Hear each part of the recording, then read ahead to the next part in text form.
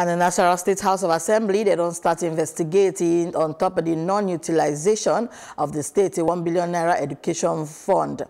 The House ad hoc committee then hold their first sitting inside the Lafayette, the Nasarawa state capital, and where they promise to investigate plus make them know the level of work we then do from the Ministry of Education since about 1 billion naira they released to the ministry inside the 2018. The Speaker for the House, Ibrahim Balarabe, when he they declared the investigative sitting, he opened yarn say they go finish work as then they try to unravel the funds and we then supposed to use to take a renovated secondary schools across the state.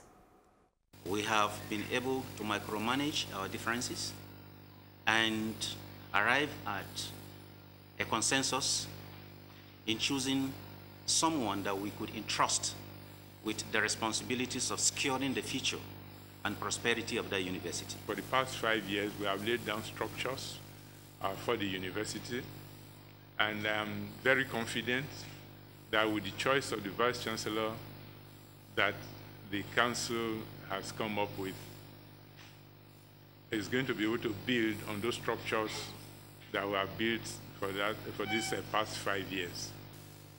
Having worked entirely, tirelessly with the outgoing Vice Chancellor, Professor Akia Iwadode, for the past 5 years, he has left for me a very big shoe. With the arrays of projects he has been able to establish in the university. But I trust God that while working with him, my ears were on ground. The brain was at work. I've learned a lot of lessons under him. That I will continue in where he has stopped and made his achievement my history in the next 5 years.